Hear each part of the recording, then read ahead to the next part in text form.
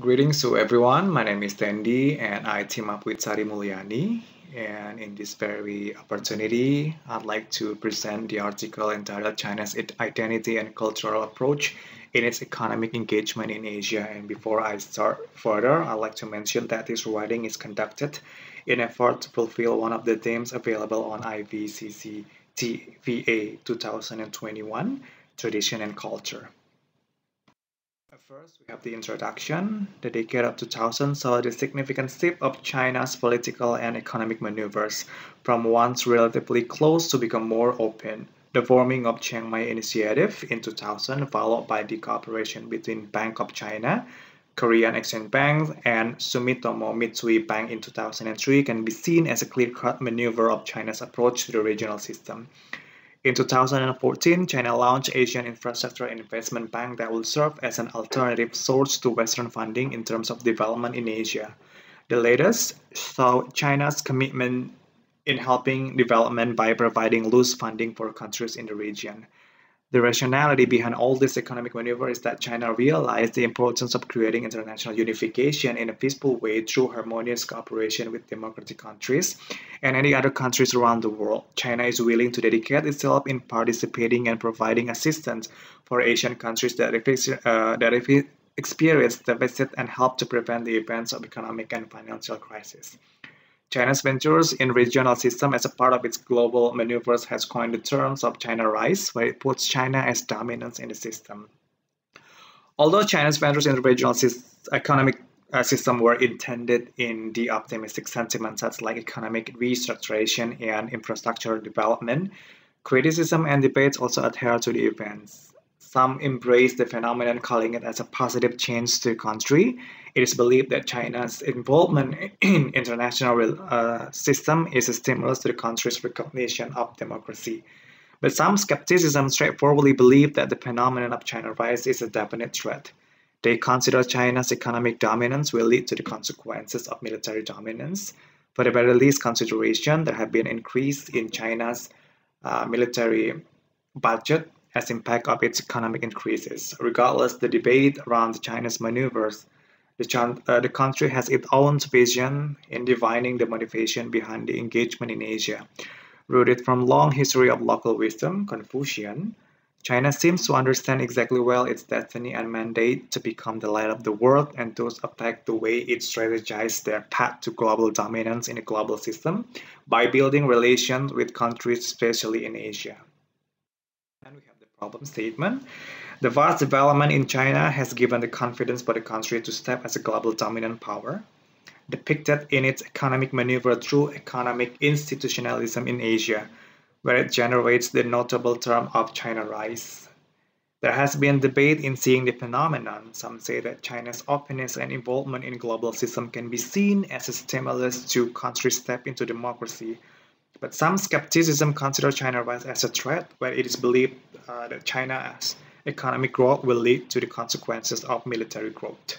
Trying to walk aside the traditional debates, this writing will try to explore the alternative approach by discussing the influence of China's cultural and identity in Confucian wisdom, in understanding the motivation behind China's engagement in Asia. The beliefs of mandate from heaven stimulates the motivation in China's political way that drive the country to seek their place as the light of the world, and those construct the vision of becoming the leader of the global society, where they start by becoming the leader in the region. The objectives of the writings. This writing will discuss the constructive approach in understanding the motivation behind China's engagement in Asia, which highlights the idea of identity and culture in the implementation of foreign policies. In the research methodology, the article uses illustrative methods explained in Social Research Methods by Newman, published in 2000, where the theory is applied in a concrete historical event or social settings, and the evidence obtained in data are intersected with theory with the help of model and analogy to reach the appropriate interpretation regarding to the phenomenon research. Now we reach to the result and discussion. At first, I overview the theoretical approach. One of the most prominent paradigms in the study of international relations is constructivism, which highlights the importance of the consideration of identity and culture as basic idea in the political thought. Constructivists perceive that one's identity contributes in establishing its interests. As Alexander Wen explained in his conception of identity, to have an identity is simply to have certain ideas about who one is in a given situation. Therefore, understanding our identity means understanding our interests and means to achieve the interests. To support the idea, Barnett in 2005 stated that no one understands its interests unless it understands its identity in a given situation. And here I present you the illustrative pictures to add the explanation about the theoretical approach that I used in the writings. Through the simple illustration, it is known that the concept of identity as an element of analysis in constructivism has played a significant role in forming the interest of one. The illustration of the relation of concept in continuous cycle depicts the nature of the relations. It means sometimes it is unclear whether identity precedes the interest, or in other respect, the interests come before and those effectively shaping the suitable identity. As in China's experience, the illustration of the continuous cycle generates the possibility of thought whether the cultural identity of Confucian genuinely formulated China's political motivation, or otherwise its long-term of interest that actually shapes the needs of identity, so that Confucianism is revived and adopted as national identity. Understanding Confucian in China's political identity. Confucian has become the part of the China's political identity for over 1,000 of years. It also becomes the guidelines for the emperor in dynasties. To differ from Western liberalism that promotes individualism, Confucianism emphasizes the value of equality, communitarian recognition to authority and hierarchy, and its control to individuals. This value based on some of the principles lies on the value of humanity, love, and affection that have the nature of anthropocentrism and pragmatism, with the emphasis of the aspect of piety, honor, and virtuosity. Confucianism also values the importance of education, which is considered as a substantial element for civilization advancement. Confucianism heightened the concept of superiority, which served as a grace from heaven. The Chinese people believe that all human beings are under the guidance of the heaven, and that the emperor or the leader holds the responsibility to guide its people. The term all human being has literally universal meaning. Manspa and Rafferty wrote Chinese or not, or Chinese or a barbarian or non-Chinese. Both must be treated in an equal manner under the superiority of China's leadership. This is the interpretation of mandate to become the light of the world.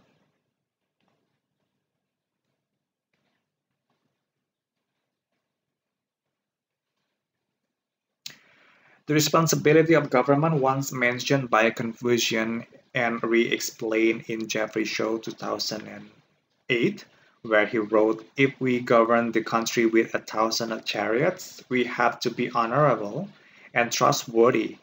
We have to make advance of the economy, compassion to all people, having them work only in appropriate season." This leads to three teachings for governments. 1. Authority of the government to its people. 2. The well-being of all people. And 3. Equality for all people. The characteristic of Confucian, as explained in Manspa and Rafferty,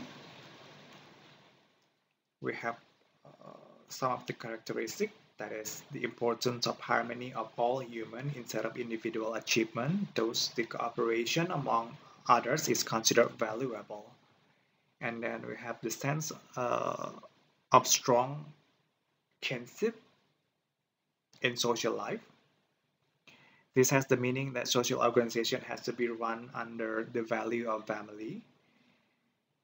And then there are five models in social relations inspired by relations in family: father and child, husband to wife, king to ministers, old sibling to young siblings, and friend to friend. This relation illustrated common character which is hierarchical line except the friend and friend relations.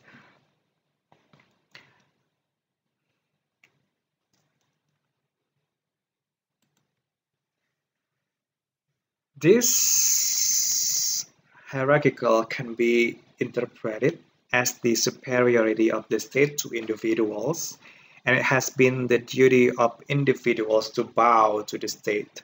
It also interpreted as the responsibility of the state to fulfill the needs uh, in economic and development and to ensure the public prosperity, just like the responsibility of the father to his family. From those three characteristics, we can draw three keywords: responsibility, hierarchy, harmony, and cooperation, which explain as following. Responsibility view as the philosophy of China's leadership. Depiction from father to child relation represents the responsibility of father to his child, and it's creating the responsibility of the child to obey the father.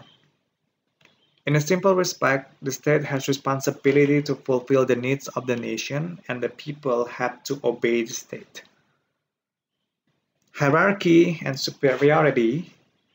China's government has to lead the economic growth massively for the sake of prosperity, which is viewed as the privilege of heavenly mandate. This affects the foundation of China's political economy, where they believe they have to achieve the equality of advancement in terms of civilization, even surpassing the West. And then we have the harmony and cooperation that motivates China to build harmonious international community through cooperation.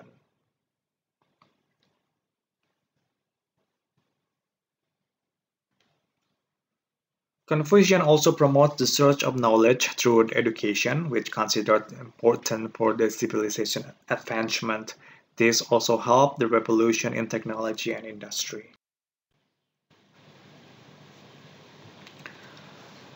China's identity and cultural approach in its economic engagement in Asia. Practically, the concept of responsibility oriented to the commitment of the effort to fulfill national needs. Related to China's economic institutionalism in Asia, responsibility depicts the motivation of the country to forge cooperation in international systems which serve as tools to achieve its national interests. Responsibility talks about the fulfillment of national prosperity as the priority of the state. The concept of hierarchy and superiority is understood both as the reflection of the relation between state to state and state to people, whereas in the relation of state to state, the conception put China superior to partnering countries. Superiority also shows how much China's government recognizes significantly the needs of the nation, and therefore government holds the right to become the central position in policies carried to the agenda. In another respect, superiority also means that China has to be the noblest entity to others. This belief derived from the identity of the China as the center of the world of civilization, which is the mandate from heaven. China has to take the lead in the global fight against imperialism within capitalism. Harmony and cooperation motivates China to treat other countries as equal partners, although the partnering country is sometimes labeled as vile and corrupted. This is understood as the implementation of friend-to-friend relations. For example, bilaterally, China has been actively offered assistance to Cambodia, Myanmar, and Philippines with the very minimum condition, even without penalty for any possibility of breach. Within these concepts, China puts its commitment to treat partnering country as a friend and will not do the lecturing or interfering as demeanor to others. China will console, not conquer. And as our conclusion, according to Confucian teachings, to achieve economic superiority and global dominance is nobility, which is destined by heaven. This has been the belief of Chinese people for centuries and become the guideline in China's political thought. There are three keywords drawn from the characteristic of Confucian teaching: responsibility, hierarchy and superiority, harmony and cooperation.